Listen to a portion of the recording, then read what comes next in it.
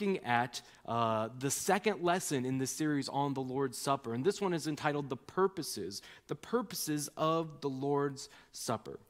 You know, kids are notorious for asking the question, why? It doesn't matter what the instructions are or what the activity is. They have an insatiable desire to find out the reason for everything in life. And sometimes we can even get frustrated with hearing that over and over again. Why are we doing this? Why? They want an explanation for it all. And sometimes that can irritate us when we don't want to have to be answering that all the time. But the truth is, why is a good question to ask? And we should all probably be examining our lives a little closer and posing that question to ourselves. We could ask that question on the way we spend our time. Why do I spend my free time on this activity? Why am I so driven to accomplish this particular goal? Why do I struggle with anger or discouragement? Why am I concerned with what others think of me? Why am I fearful? Why do I have a desire for more money or comfort or for whatever? It's a good question to evaluate kind of how we're doing spiritually. And just as it is true in our personal lives, it is true in our church life as well. It's good for us to reflect on why we do things. Sometimes we'll find that when we ask why, it's simply just based on tradition. We've always done it that way. Why do we have Sunday school in the morning and Awana in the evening? Well, that's just kind of how we've always done it. We have Awana at 5, Sunday school earlier, and that's just historically what we've done, so it makes sense to keep doing it that way. Sometimes it's more practical.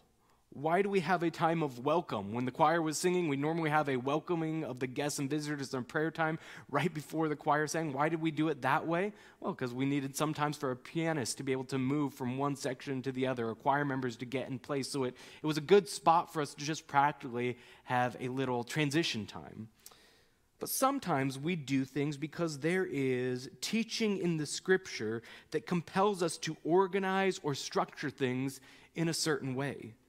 Every time we gather together as a body, we sing, we preach, and we pray. Why do we do that? Is those just things that we decided this sounds good for a church service? No, this is what we think the Bible teaches a body of believers should be doing during the corporate worship time. We want to preach the word. We want to sing the word. We want to pray the word. And so because Scripture teaches us that, that's why we have our services the way we do.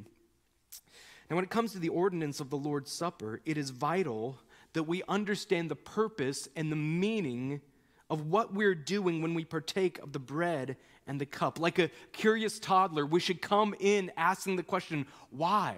Why are we doing this? What is so significant and meaningful about a group of people coming together to eat a little piece of bread and drink a little bit of juice? So that's the goal for tonight. We want to look from the Bible and see what Scripture says is the reason we partake in this ordinance called the Lord's Supper. Now, last week, Pastor gave an overview of both ordinances, baptism and communion, and talked about what they are and who should participate. And if you missed that, I would encourage you go back and watch that or listen to that. But tonight, we're really going to dig into the purpose of communion. I see 5 clear reasons from Scripture why we partake in this ordinance of the Lord's Supper. I'm going to pray for us, and then we'll jump into the outline. God, I pray that you would help us tonight as we learn about the Lord's Supper and what it means for us. I pray that we would understand why we're doing this. This would not just be a ritual or routine or a habit, but God, it would be something meaningful and significant. In your name, amen. The first purpose of the Lord's Supper is this. We gather together to take the bread, to drink the cup, in order to remember Christ and his sacrifice. To remember Christ and his sacrifice. Jesus actually states this explicitly in Luke 22:19. He said that his followers were to do this in remembrance of me. The elements themselves are pictures that stir our memories to look back and remember what Christ did for us on the cross.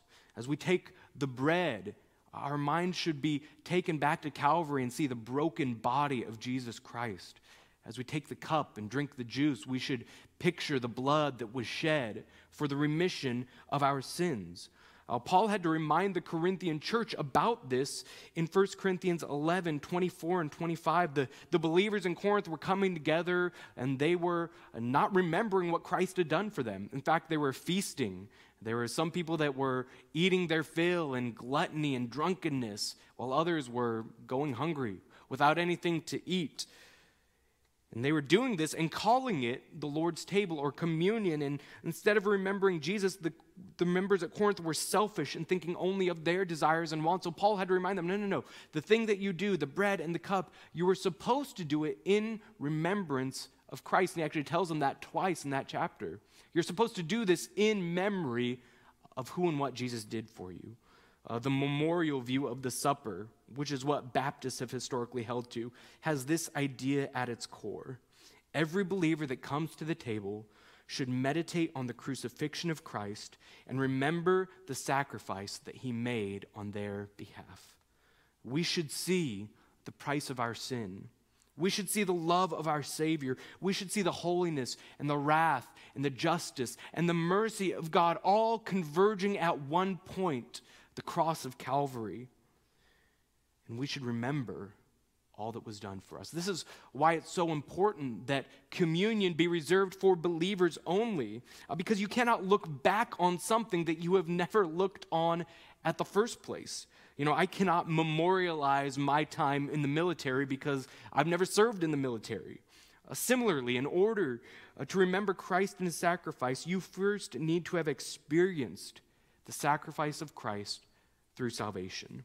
So in a week and a half, when we come together to partake of the table, we are doing so in order to remember Christ and what he did.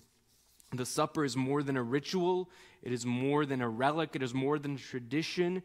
It was given so that we would remember. Number two, the supper is given in order that we might proclaim the gospel. Purpose number two is to proclaim the gospel. 1 Corinthians 11:26 says this, "For as often as ye eat this bread and drink the cup, ye do show the Lord's death until he come." That word show in the Greek means to declare or announce or proclaim publicly. It is used 17 times in the New Testament. 10 of those times it is actually translated as preach. So the supper is not meant just for us privately to experience something. It is a public declaration of the death, the burial, and the resurrection of the Lord.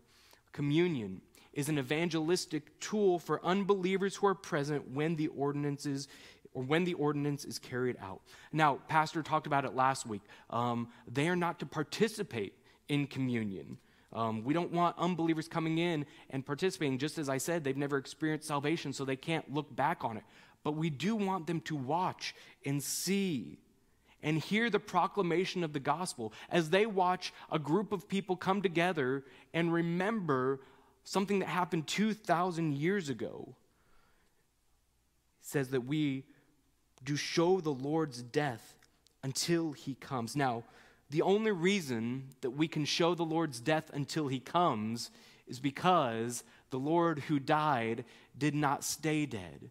And so the reason we look back on a death and yet we look forward to a return is because the person that died back here on Calvary didn't stay in the grave. He rose up and he promised to come back for us again. And so as we come and we eat the bread and we drink the juice, we are proclaiming, yes, he died, but he did not stay dead. And because of that, we celebrate the power of the gospel.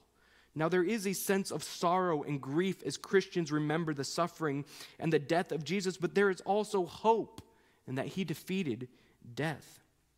R. Stanton Norman wrote, "As is the case with baptism, this ordinance is a visual sermon that proclaims the meaning of the death of Jesus Christ. The meal is a visible proclamation of the substitutionary death of Jesus." Now, at a baptism, we had a baptism recently. Somebody came and they identified with Jesus by going down into the water and being raised up. We even say raised to newness of life. Well, at a baptism, an unbeliever is confronted with the death, the burial, and the resurrection of Jesus Christ, as pictured by somebody who says, just as Jesus died and was buried and rose again, so also I am now dead to my old ways and yet alive unto Christ. The same thing is true with the supper. An unbeliever can see the picture of the broken body of Christ. They can see a visual representation of the blood of Christ that was shed. And they should recognize through this ordinance that they need faith in this risen Savior. In a great little book called Understanding the Lord's Supper, Bobby Jamieson wrote, "The Lord's Supper is an evangelistic ordinance, not in the sense that it helps convert people, but in that it highlights their need to be converted." Nobody comes to the table and receives grace. You can't bring an unsaved person in and say, "Here, have this communion with me and you'll receive salvation." Not at all, but it can point them to their need for salvation. Now, I know that traditionally as a church, we have observed the supper on an off night, like a Tuesday, and the reasoning behind that, at least one of them, is a concern that the table be only for baptized believers, and that impulse to keep the table a distinctly Christian ordinance for only believers is right and good, and we should keep that. But I think one of the unintended consequences is that we have not been able to proclaim the Lord's death to people who need to see it proclaimed. And so in 10 days on Sunday the 9th, I am praying that we will have unsaved people here with us Sunday night at 6 p.m. Not so they can partake or participate, but so they can watch. So they can look around and see you as you picture the death and the burial and the resurrection of Christ. And through that, they can be drawn and pointed to the salvation that they so desperately need. So the Lord's table proclaims the gospel. Thirdly, the purpose of the Lord's table is to give us fellowship with Christ. In 1 Corinthians 10:16, Paul is speaking about the Lord's Supper, and he says this to the Corinthians: "The cup of blessing which we bless, is it not the communion of the blood of Christ? The bread which we break, is it not the communion of the body of Christ?" Through participating in the table, believers picture the communion, that Greek word is koinonia, or fellowship, that we have with God because of Christ's death on the cross. Now, this statement about fellowship with Christ through body and blood is in the context of Paul's warning to the Corinthians about eating meat offered to idols. Remember, there were some Corinthians that said, well, I can eat whatever I want to, and so they would go to the pagan tables of false worship, and they would just eat whatever was put in front of them, and Paul had to remind them, okay, even though an idol doesn't really exist, there's only one God, you should still be careful about going to demonic places because you are giving kind of an identification that I am okay with this practice. And so he says, in the same way that you resist fellowship with devils by rejecting their table, you should embrace fellowship with the Lord by embracing the Lord's table. Verse 20, he says, "I would not that you should have fellowship with devils. You cannot drink the cup of the Lord and the cup of devils. You cannot be partakers of the Lord's table and of the table of devils." When someone gets baptized, when they partake in that ordinance, we understand, we even say it as we watch them get baptized here in church. We say, this doesn't save anybody. It is an identification. It is a picture that somebody is coming saying, I identify with Christ. And that's what the Lord's Supper does as well. Just as the ordinance of baptism identifies us with Christ initially, the Lord's Supper identifies us with Christ continually. In a sense, when we come and we gather together for communion, we are pledging our allegiance to Christ by coming to his table and fellowshipping with him through communion. But it's not just our relationship with God that is impacted by communion. Fourthly, we see that the purpose of the Lord's Supper is to unite us to other Christians in our local church, to unite us as a body of believers. 1 Corinthians 10:16 and 17, I'll read it for you. Paul says, "The cup of blessing which we bless, is it not the communion of the blood of Christ? The bread which we break, is it not the communion of the body of Christ?" Now here it is. "For we, being many, are one bread and one body, for we are all partakers of that one bread." In John 17:21, Pastor read it a couple weeks ago in our Sunday morning service. Jesus prayed for Christians that we all would be one. And Jesus says, "As thou, Father, art in me, and I in thee, I pray that they also may be one in us." And through his prayer, Jesus is teaching believers that their relationship with God should affect their relationship with others. If you have a vertical relationship with God, it should work its way out into a horizontal relationship with your brothers and sisters in Christ. When we are saved, we enter a new family. John 1 says that we become the sons and daughters of God. We are adopted. We are placed into his family, given a place in his inheritance. But it's not just that we gain a father, we gain brothers and sisters as well. And though we may be different in so many ways, language, economic, social status, backgrounds, whatever, we are one in Christ. And the Lord's Supper is an outward representation of that internal unity that we share. John Hammett wrote, "As we partake, we ought to literally look around to discern the body of Christ God has providentially placed us in, and renew our love for our brothers and sisters and experience fellowship with them." But Paul says the supper doesn't just picture our unity. He goes a step further in 1 Corinthians 10, and he says that the supper actually brings unity to a church. As they partake of the bread, the same bread, and as they drink of the same cup, they are actually being made one through this ordinance of the Lord's Supper. He says, "For we, being many, are one bread and one body." Why is that? For we are all partakers of one bread. You know, it's been a strange 4 or 5 months being disconnected. We haven't been able to gather like we wanted to. We haven't been able maybe to have people in our homes or share fellowship with other believers because of health risks or all sorts of things. And if you're feeling disconnected from the body, if you're feeling like you just need fellowship, or maybe you've been cut off, can I encourage you? One of the ways that you can be united with your brothers and sisters at Bible Baptist Church is to come and to partake of the Lord's Supper. Maybe you're feeling disconnected because you're looking at people and say, well, I'm viewing these particular areas differently. We've got an election coming up, and maybe you're saying, well, I think differently about politics than this person. Maybe you're thinking about the pandemic and you're saying, well, I'm viewing this whole mask thing or the coronavirus, and this person is really strong on this side, I'm really strong over here, and it feels like there's a wedge between me and another church member. Can I tell you, bridge that gap. Find unity not in all these outside things, politics, health issues, economics, what you think schools should do. Find unity around the table of the Lord. We all share in salvation. We all share in the blood and the body of Christ, and God gave that to us in order to remind us that the thing that unites us is the salvation that we share. Bobby Jameson again says, Paul roots the church's unity in celebration of the Lord's Supper. There is one body because there is one bread. Paul is saying that the Lord's Supper actually makes many one. The Lord's Supper gathers up the we who are many and makes us into one body. That's why Paul instructed the Corinthians, wait for one another. They were going early, some were lagging behind, and so they were eating at different times and calling it communion. And 5 times in chapter 11, he says, when you come together, highlighting the importance of us doing this as a gathered body. The Lord's Supper is not just an individual act between a believer and God. It is something that was meant for the church to observe together.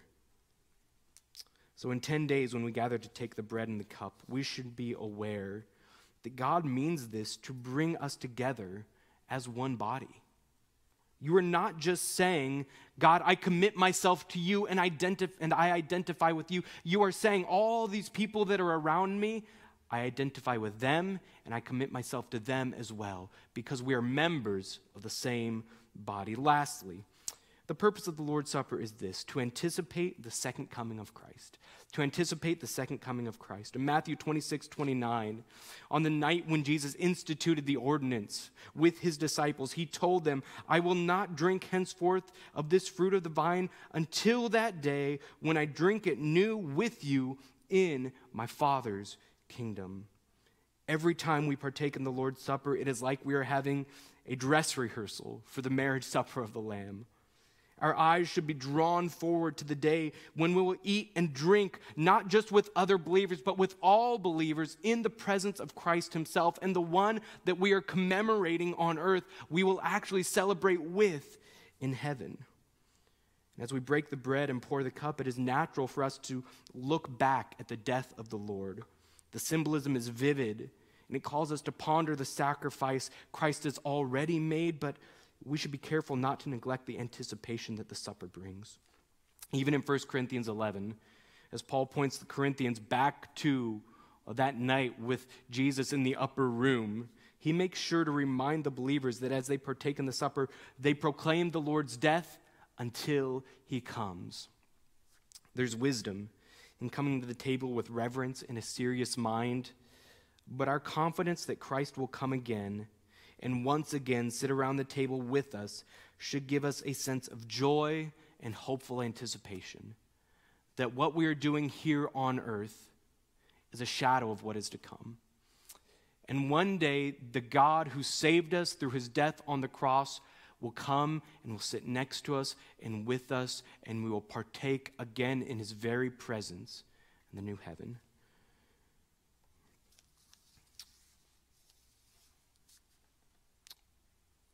The supper proclaims that the same Lord who died, was raised, and ascended to the Father will return in triumph, blessing, and judgment. And so, church, I want to encourage you. As we come to the table in 10 days, I want you to be hopeful. I want you to anticipate what is coming. One of the songs that we sing at church here is He Worthy? And the first verse says, do you feel the world is broken? We do. Do you feel the shadows deepen? We do. But do you know that all the dark won't stop the light from getting through? We do. In the same song, we talk about how Christ will come again to dwell with us. And the supper should draw our minds to that and picture this wonderful celebration that we will have when Christ takes us home to be with him.